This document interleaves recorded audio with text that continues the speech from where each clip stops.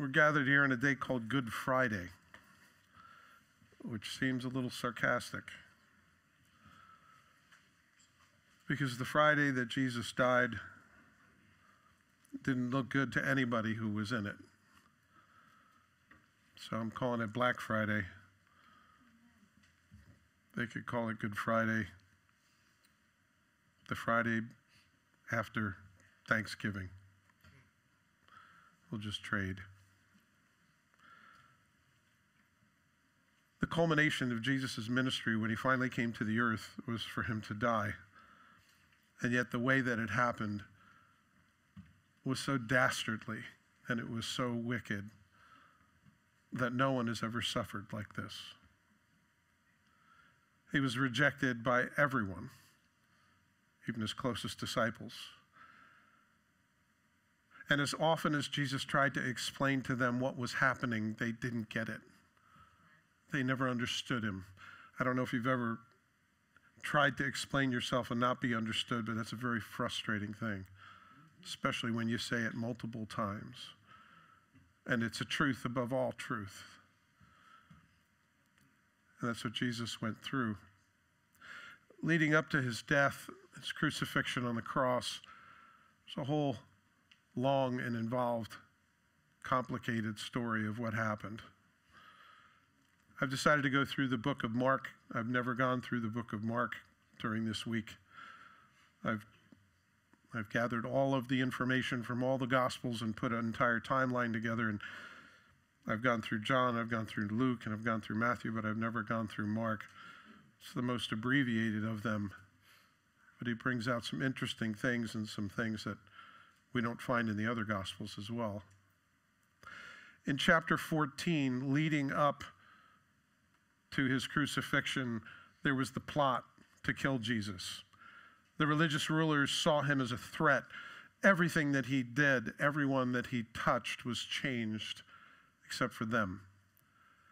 They were interested in power. They were interested in control. They were the political maneuverers of their time.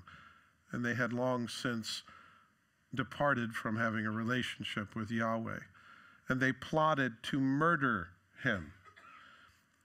Plotting to murder somebody is not found anywhere in the scriptures. And yet they plotted to murder Jesus. He goes to the house of a friend. It's interesting, his name is Simon the leper. But he's not a leper anymore. It's kind of like calling somebody a biker when they're not a biker anymore, or something else, but they call him Simon the leper. They're at his house in Bethany, and there's a woman, it says, that comes in. The book of Mark says a woman, but we find out from the book of John who it really is. It's Mary, of the Mary and Martha and Lazarus household. And she comes in with a bottle of very expensive ointment and begins to anoint Jesus. And the disciples make a problem with that. And actually, John tells us it's not the disciples so much as it is Judas Iscariot. And he says, why is this woman wasting all of this precious ointment? It could have been sold for 10,000 talents and feed the poor. And it's not that he cared about the poor. It's that he cared about money. And it was that event that he so despised Jesus that he turned around, left, and he went to the political rulers and said, what do you want for me to betray him? And he sets him up. Because of this event, he could not handle the lavish worship that Jesus received from this woman. And he said, let the woman alone. She's doing this in preparing of my death. Apparently, Mary, who is always at the feet of Jesus, she understood what was going to happen, and no one else did. So she anoints him with this oil as preparing his body for ultimate burial. And Judas runs out to go and betray him in this house of a friend. In verses 10 and 11, we see Judas running away and collecting the deal. He's going to make some money off of this. And we see that because he was so jealous of the worship Jesus received, he left. Sounds very familiar. It's very much what happened to Satan when he fell. He said, I will be like the Most High God. I will be on these high places of the north. I will receive the recognition and the glory. And so he follows in the paths of the one whom he follows. And he asks for a sum of money, and he looks for a convenient moment to betray Jesus. Jesus then has what you know is the Passover meal, or the Last Supper, where he gathers his disciples and he says, with great joy I have looked forward to having this meal with you. And he begins to tell them of all the things that's going to happen. And the longest passage about this is in the book of John, and Jesus shares his heart about everything that's going to go on. And he begins to go around and he washes their feet. And of course he gets to Peter, and Peter wants nothing to do with that. And he says, well, if I don't wash your feet, then you have no part with me, Peter. And he says, well, then wash my head and my hands also. Peter always going way over. And so Jesus said, you don't need your hands and your head washed, you just need your feet washed. Because you are all clean because of the word that I have spoken to you. Very interesting, the spiritual lesson in the midst of this practical action. And he says, one of you is going to betray me. And they all immediately say, no, not me, Lord, not me. And then it begins to change into, is it me? Oh, Lord, is it me? Is it me, the Lord? And he says, one of you is going to betray me tonight. And Peter gets up with this big, powerful man. He says, I will never deny you. And he says, that's funny, Peter, because by the time that the crow crows, or the rooster crows, 3 times you will deny me twice. And that kind of stops all the boasting. So Jesus is preparing them, and he's announced somebody's going to betray him, and it looks like it's Peter. But it's really Judas who leaves. And he tells him with the bite of the bread, go and do what you must do quickly. As Jesus is telling the story, he uncovers Peter. And they all leave and they go to Gethsemane. It says that they sung a hymn. It's not a hymn that you've ever heard on an organ. It's a hymn that they would sing without any instrumentation. And they sung as they went down into the Kidron Valley, and they went over that little stream, that little brook that by this time was flowing with blood from the sacrificial lambs. And they go over into Gethsemane, which is a place of pressing. That's what it means. And it's in an olive grove with olive trees, and they would press the olives there. And it's interesting because Jesus was then pressed in that place. He walks a couple steps away from the 3 main disciples, and they're a few steps away from the rest of them. And he says, please stay awake and pray with me, because I am weary unto death. You would figure the language would be such that they would pay attention. But they fall asleep. They're tired from arguing. They're tired from grieving that Jesus said, somebody's going to turn me in. Somebody's going to betray me.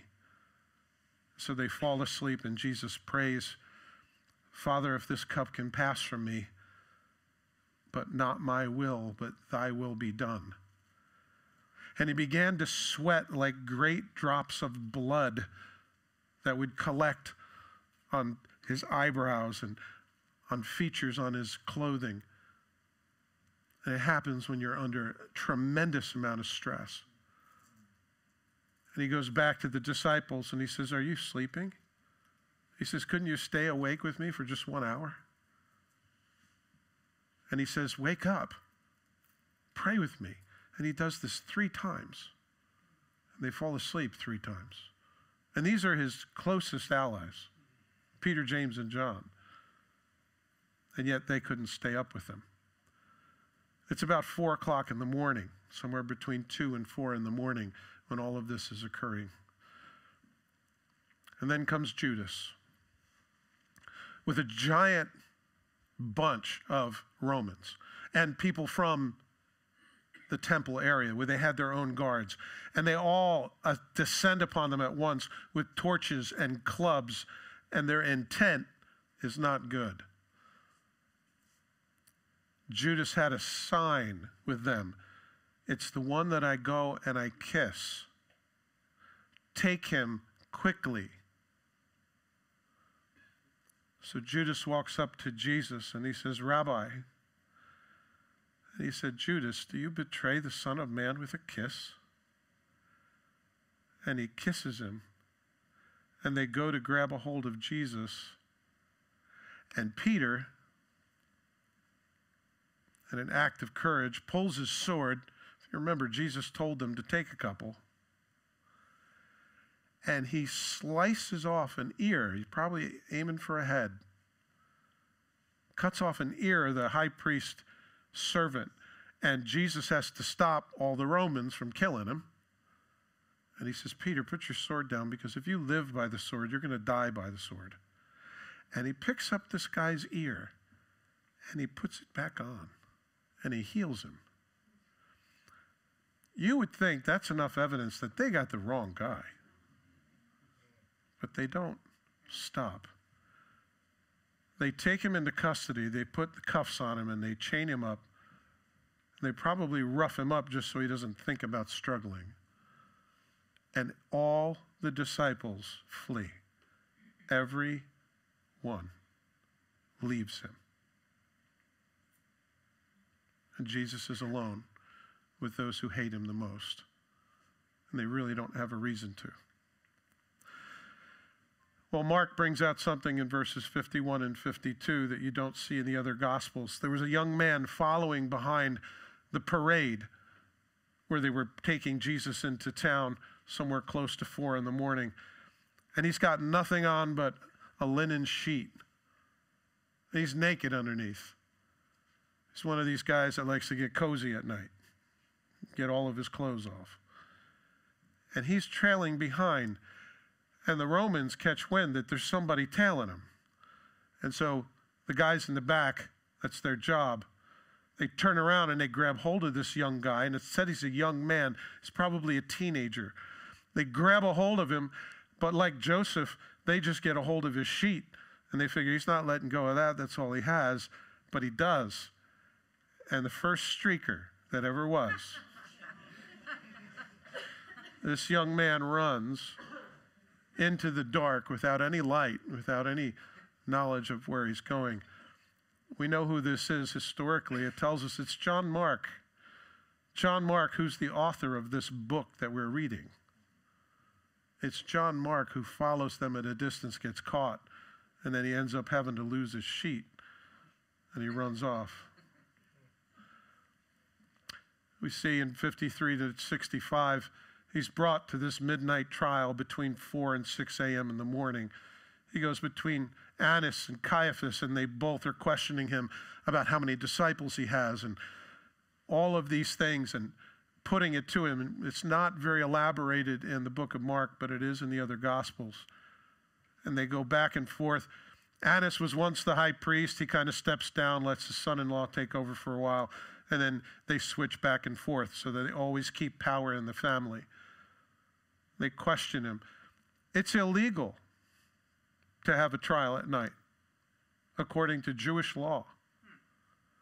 And yet, here between 4 and 6 in the morning, they're drilling Jesus about everything with his followers. And so we begin chapter 15, which goes over the crucifixion of Jesus Christ. So immediately in the morning, the chief priests held a consultation with the elders and scribes and the whole council, and they bound Jesus and led him away and delivered him to Pilate. You see, the Jews have lost all lawful assassination rights. They're not allowed to take a life anymore because they have misused it in the past. And the Romans said, you're not allowed to do that anymore. We're the occupying force. You have to check with us. So they send him to Pilate. They're done with him. They send him away. And then Pilate asked him, are you the king of the Jews? And he answered and said to him, "It is as you say." And the chief priests accused him of many things, but he answered nothing. And then Pilate asked him again, saying, "Do you answer nothing? See how many things they testify against you." But Jesus still answered nothing, so that Pilate marveled. See, Pilate was a professional soldier. He knows guilty people begin to sweat when they're accused, when they've done something. Jesus answered nothing at all. He was completely at peace. And so he marvels. This guy is not fighting back. We see in Isaiah 53:7, it's prophesied of Jesus that he was oppressed and afflicted, and yet he opened not his mouth. He was led as a lamb to the slaughter, and as a sheep before his shearers is silent, so he opened not his mouth. The same Jesus that says, "Turn the other cheek, go the second mile, bless those that curse you and curse not."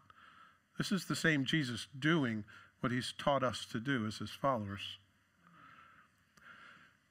Now at the feast, he was accustomed to releasing one prisoner, speaking of Pilate, and whomever they requested.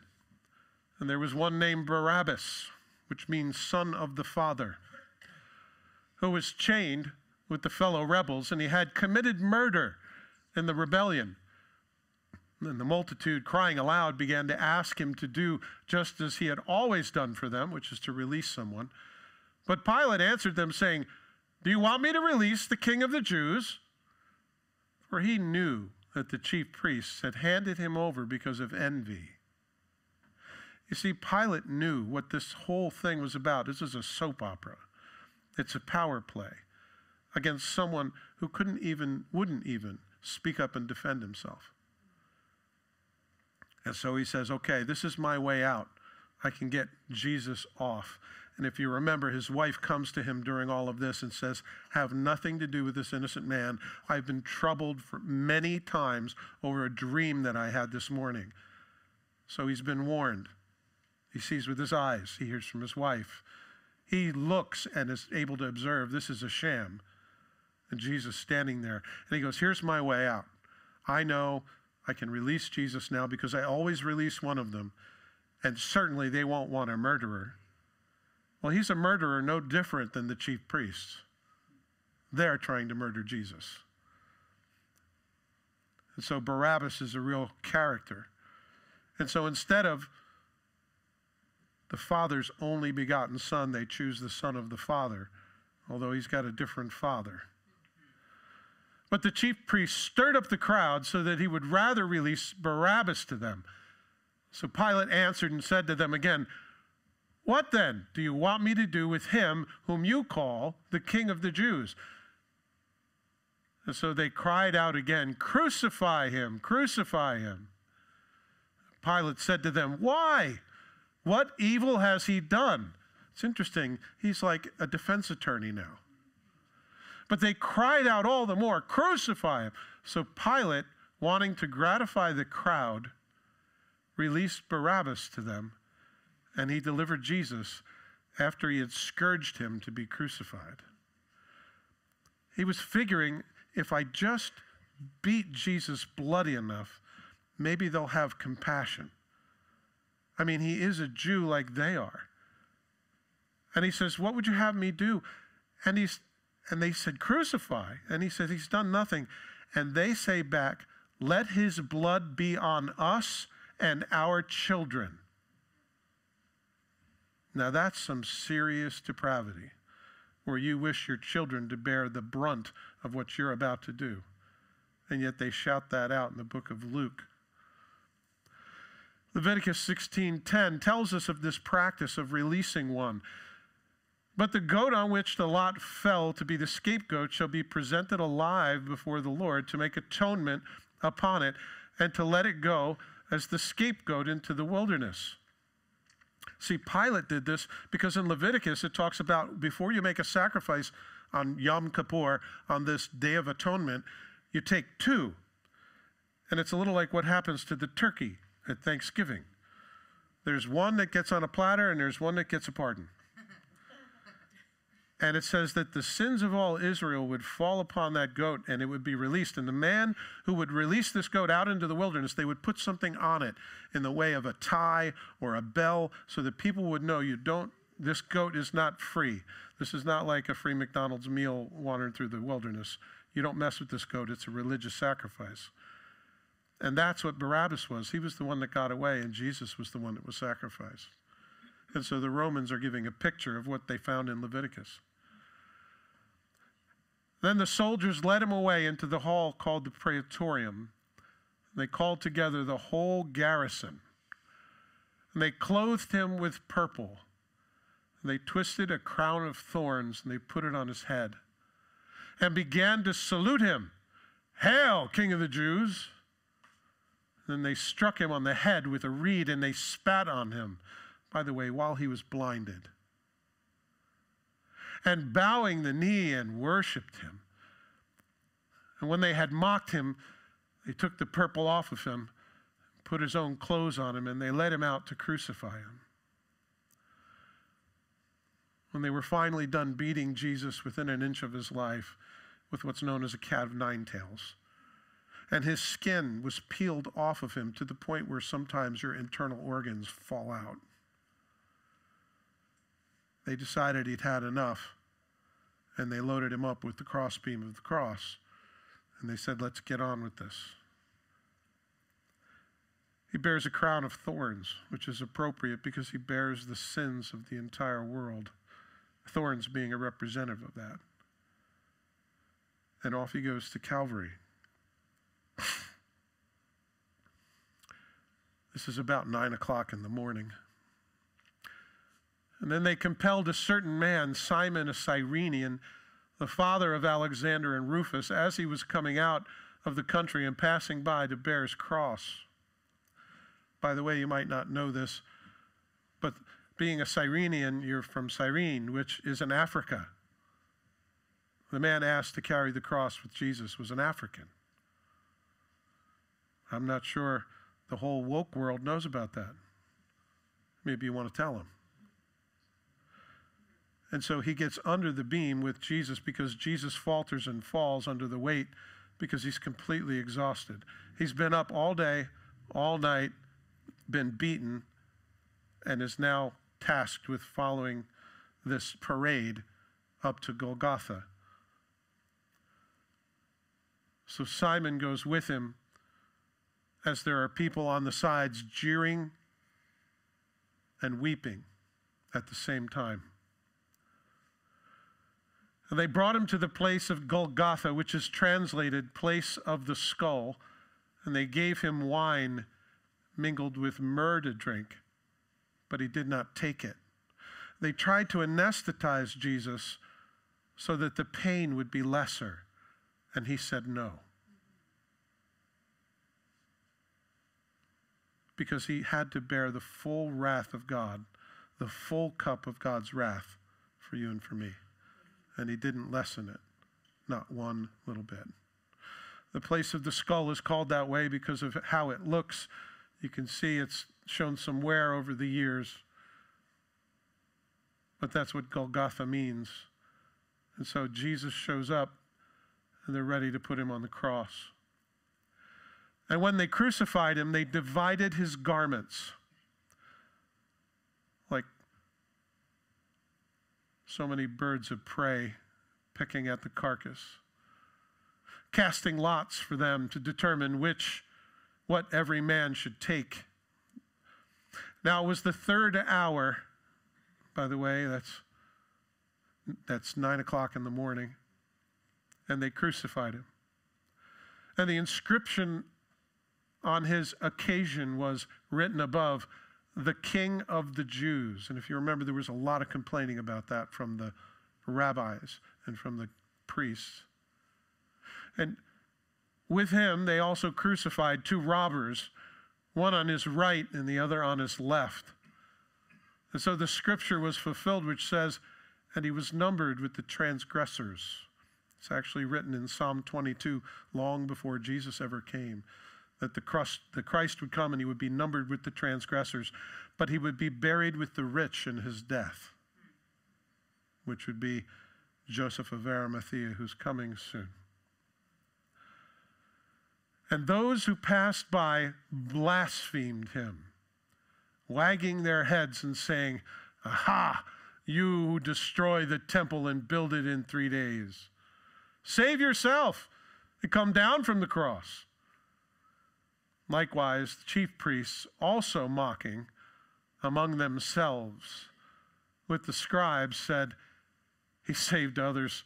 Himself he cannot save. Let the Christ, the King of Israel, descend now from the cross, that we may see and believe." Even those who were crucified with him reviled him. Even the thieves on both sides who were guilty of a crime were mocking Jesus when they were suffering the same death. The other Gospels give us a conversation between the two, where one suddenly gets a heart because he sees Jesus saying, "Father, forgive them, they don't know what they're doing." He sees Jesus conversing. He sees Jesus denying being anesthetized, having the pain lessened. He sees Jesus and he begins to change, and he tells his buddy, "Hey, listen, we deserve what we get, but this guy's an innocent man. Cut it out." And he says to Jesus, "Lord, remember me when you come into your kingdom." That's what we call faith. He was never baptized. He never went to church. He never sang a hymn. He never read the word. He never did a good deed. He had faith alone. And Jesus said, "I tell you the truth, today you will be with me in paradise." Deathbed confessions happen. It's bad enough that he's hung on a cross. He's now getting mocked by the people who were standing beneath. He's mocked by his own people. He's mocked by the Jews. He's mocked by everybody who's involved. And there's no one who's not mocking him, except for a handful of women. And then the 6th hour had come. And there was darkness over the whole land till the 9th hour. By the way, that's from 12 noon to 3 in the afternoon, when the sun is at its brightest. And the 9th hour, Jesus cried out with a loud voice, saying, "Eloi, Eloi, lama sabachthani," which is translated, my God, why have you forsaken me?" Some of those who stood by, when they heard that, they said, "Look, he's calling Elijah," because apparently they have no idea what he's saying. And then someone ran and filled a sponge full of sour wine and put it on a reed and offered it to him to drink. They did this because they thought maybe they didn't understand him. They wanted him to clear his tongue so they could hear what he was saying, his final last words. How morbid is that? And they were saying, "Let him alone. Let us see if Elijah will come and take him." People have no idea what he's saying. And Jesus cried out with a loud voice, and we know what he said. He said, "It is finished." Tetelestai, which means the debt is paid in full. And he breathed his last, and he died on the cross. Long before they had to come and break his legs, he willingly gave up his life. I don't think he could have held on a second longer. And he did it for you and me. Amen. Psalm 22 is referring to what Jesus spoke on the cross. My God, why have you forsaken me?" Which is what Jesus said on the cross, pointing people who would listen to Psalm 22. "Why are you so far from helping me and from the words of my groaning?" Verse 6, "I am a worm and no man, a reproach of men and despised by the people. All those who see me ridicule me. They shoot out their lip and they shake their head. He trusted in the Lord. Let him rescue him. Let him deliver him, since he delights in him." He says in verse 14, "I am poured out like water, and all my bones are out of joint. My heart is like wax, It has melted within me. This is a first-person testimony of Jesus dying on the cross long before he ever came. My heart is melting within me, actually drowned from hanging on a cross, because all of your bodily fluids begin to fill the cavities of your lungs, and you have to press up on your feet so that you can get a gasp of air. And Jesus finally gave up, and he let go, and Jesus dies. And then the veil of the temple was torn in two from top to bottom. So when the centurion who stood opposite him saw that he cried out like this and he breathed his last, he said, "Truly this man was the Son of God." There were also women looking on from afar, among whom were Mary Magdalene, Mary the mother of James the Less, and of Joseph and Salome, who also followed him and ministered to him when he was in Galilee, and many other women who came up with him to Jerusalem. There's no one there except the women, because all of the men were threatened to be there. The only man that stands at the foot is John the Apostle, who's probably somewhere between 15 and 16 years old, because he's not a threat. And Jesus gives his mom to John. He says, "Behold your mother." And he says to Mary, "Behold your son." He's giving her into the care of a teenager, because all of his younger brothers and sisters were not responsible enough to do so, because Mary was a follower and they were not.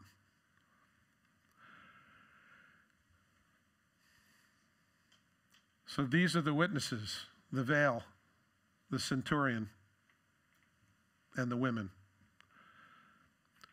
Now, when the evening had come, because it was preparation day, that is, the day before the Sabbath, Joseph of Arimathea, a prominent council member who was himself waiting for the kingdom of God, coming and taking courage, he came and took courage, went into Pilate and asked for the body of Jesus.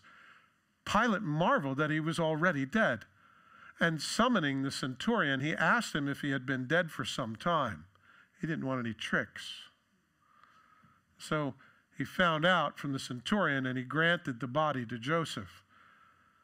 Joseph, putting everything on the line, risking his reputation, risking his ability to even take of the Passover, because he's about to mess with a dead body, something you don't do if you're going to go to Passover, because you defile yourself. And then you have to change your clothes, wash, and you have to be put outside the camp for a period of time, at least overnight, before you could be coming in. Joseph of Arimathea comes and does this and risks everything in the face of the chief priests and all of his friends. He comes to claim the body of Jesus. And he's not alone, because he brings Nicodemus, who's another prominent teacher who Jesus shares chapter 3 in the book of John, that he has to be born again. So we see these undercover brothers that come out of the woodwork, and they take courage at this time, and they risk everything to come and get the body of Jesus when no one else would come. They didn't have nice golf carts or limousines, and they just carried his body. The tomb was not far from where he was crucified. And then he brought fine linen and took him down and wrapped him in the linen and laid him in a tomb which had been hewn out of rock, and rolled a stone against the door of the tomb. And Mary Magdalene and Mary the mother of Joseph observed where he was laid. You see, the women followed his body. Joseph was taking him to his family tomb, which was carved out of solid rock. Guys with hammers and chisels, a very expensive deal. And they're going to lay him out and put him on a horizontal platform made of stone. There were several inside. What they would do is years later come back and collect the remains and put it in an ossuary, which is a large vase. And then they would put the next person who would die on the slab until they were deteriorated. But they rolled the stone in front of the tomb, and the priests went to Pilate and said, you better secure that thing really, really well, because his disciples have been talking about resurrection. Jesus, when he was alive, said that he would be raised in 3 days. So if you don't stop this, you're going to have a movement on your hands. And so he said, well, take a guard and go and secure it as well as you can. And you know that they sealed that thing up as good as possible, and they stationed guards, about 16 of them, which would swap hours so they could all stay awake, to make sure they guarded the tomb where Jesus was buried. It's one of those unusual things that they give military people to do, guard a tomb. But in this case, it wasn't so unusual. That's the story of the death of Jesus Christ on a day we now call Good Friday. Although up to this point, no one involved would call it a Good Friday. No one knew the full extent of what was about to happen, but you do. And you know that Sunday's coming. I want to run to Sunday because Sunday is full of hope. I don't want to linger on Good Friday because I think about the cost of my sin. I was born to two sinful parents. I have sinful proclivities. I still have weakness. And Jesus came to die for my shame. He took my shame away. He took the power of that sin in my life away so that I'm no longer a slave to it. That's the beauty of Good Friday. That's why Friday is so good, is because Jesus came and died for the sins of the world. If you have not confessed Jesus Christ as your Savior, as your Lord, if you have not grabbed hold of that for which he died for, you can do that today. If you don't know him, you can. It's by simply asking, God, I know I'm a sinner, and I need you to save me. Lord Jesus, I believe that you were the Son of God, that you came to die for my sins. I pray you apply that to my life. Free me from my shame and from my sin, and I will live for you. Come into me and fill me with your Holy Spirit and adopt me as your child. In Jesus' name. And it's that simple. And God begins a work in you that can never be undone. And you'll never be able to run away from or live it down or wear it out. Amen? Amen. Father God, thank you so much for your love for us, which was demonstrated by the death of your Son. Thank you so much, Lord, that while we were still yet sinners, Christ died for us. He didn't wait for us to become good enough. He didn't wait for us to work ourselves into a place of worthy redemption. But Lord, you saved us so that you might work us into some form of worthiness.